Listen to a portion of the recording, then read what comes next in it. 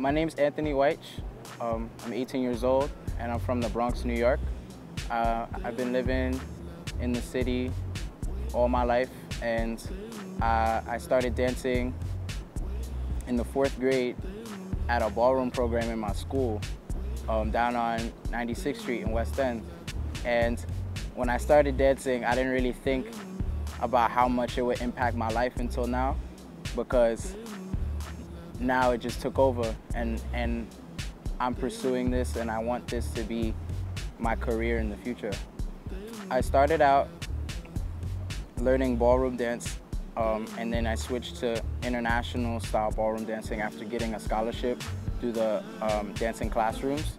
And I've been performing with them. I performed with them for 5 years, and at the same time I was a part of a choral organization called the Young People's Chorus in New York City. And with them, I sang at the same time, and I performed all over the world with them, as well as pursuing the dancing.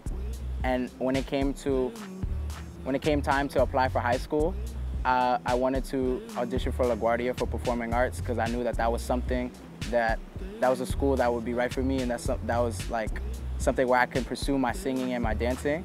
So I auditioned, and then I got into there, and that's when everything changed for me, because I no longer was doing ballroom, but I was continuing to sing and perform with them. So I had a sense of stage presence, but there were still many things that I needed to learn about dance, and there were still many things that I continue to want to learn. So there I learned ballet, modern, contemporary, choreography, jazz, tap, and so many other art forms and different styles of dance.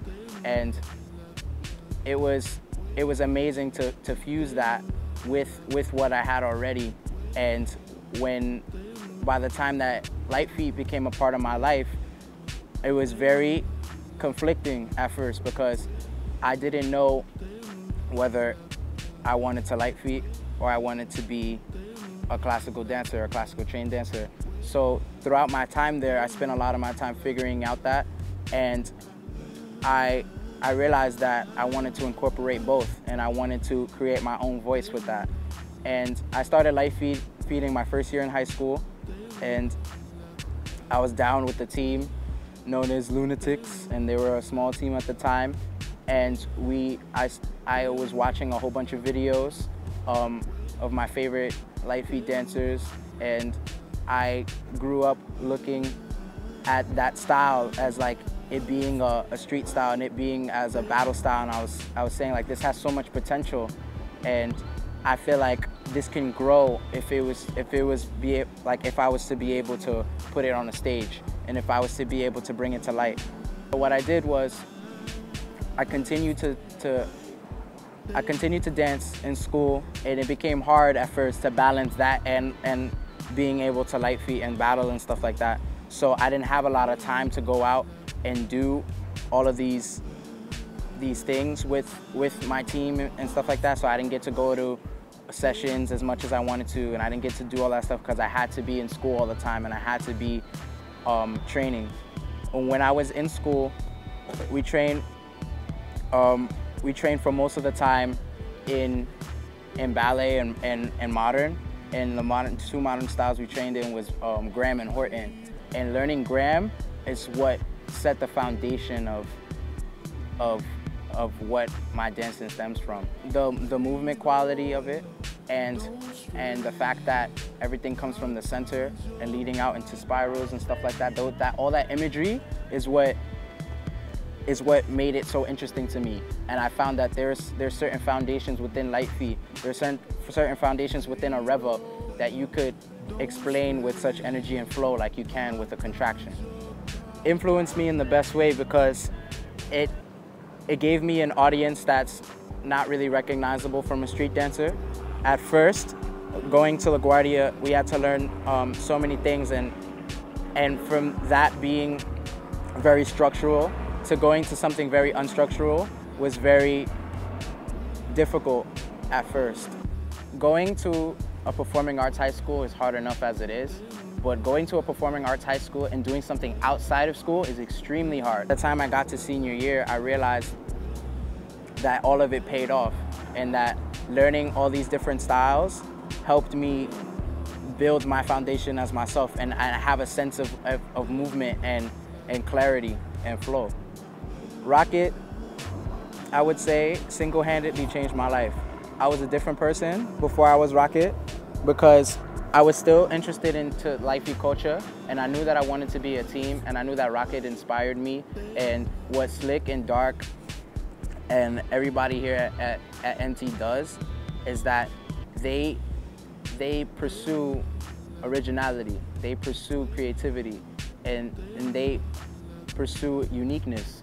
And that's something that I felt that's what I wanted to. As a dancer and as an artist, MindlezzThoughtz has helped me immensely. I thank you guys so much for all your support. There's not many people who are willing to give you that chance, you know, to make it. And I feel that MindlezzThoughtz, what they do is that they support my dream in becoming original and continue to be original with my choreography and with my dancing and with my performing.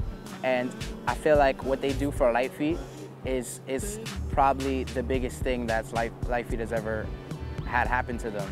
Because before that, we were in a deco era or a Swiss era, and it was just filming battles. But now you have students like me. You have people who want their voice to be heard, and they want their own personal shine. And what MindlezzThoughtz provide is a professional setting for that.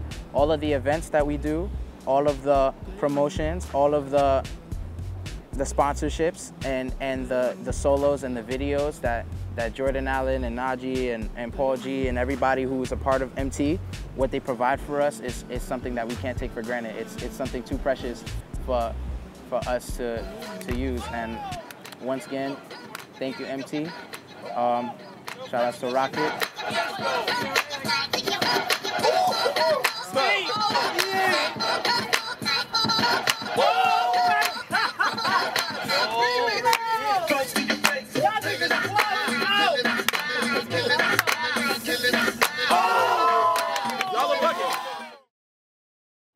The whole point of NYOS, or Not Your Ordinary Student, that series, was that it was to showcase what it's like and how it can be for any student who wants to pursue something. And it doesn't mean that you have to quit school just to do that. There are so many people in the Lifey community who are out of school, who have dropped out of school, or who are not at a stable place in their life. And just, I don't know, words of advice. And in order to be successful, you have to go to school. And I'm sorry to say, like, it doesn't mean college, but at least a high school education. And to have that, it works wonders, because you can have so many connections and people will treat you seriously in the world, as opposed to being another street dancer. Because there are so many people with talent that are not famous, and there's so many people who are famous who don't have talent. And the thing with that is that you have to be committed, and you have to work very hard. And that's the true key to success. Is only for those who want to work there only for those who want to work every day to get there. And that was what I wanted to show with the NYOS series. Although it was all dance and it was not verbal, you couldn't really read that message.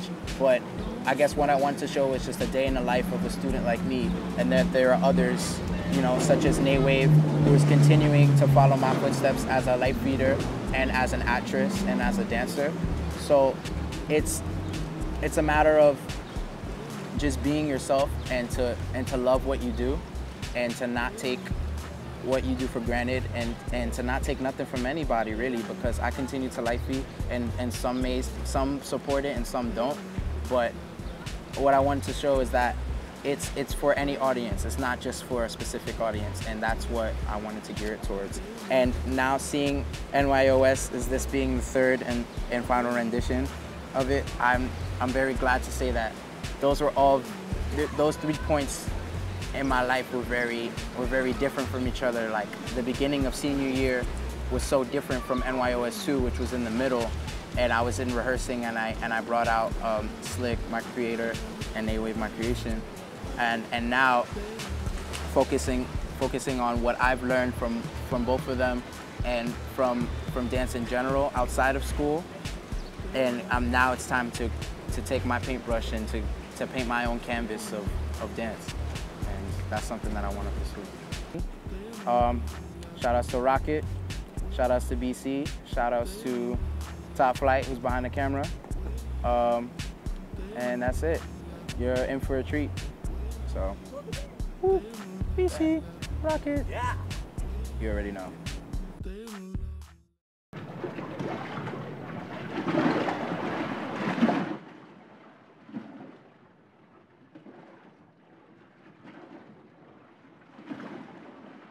Take the whiz.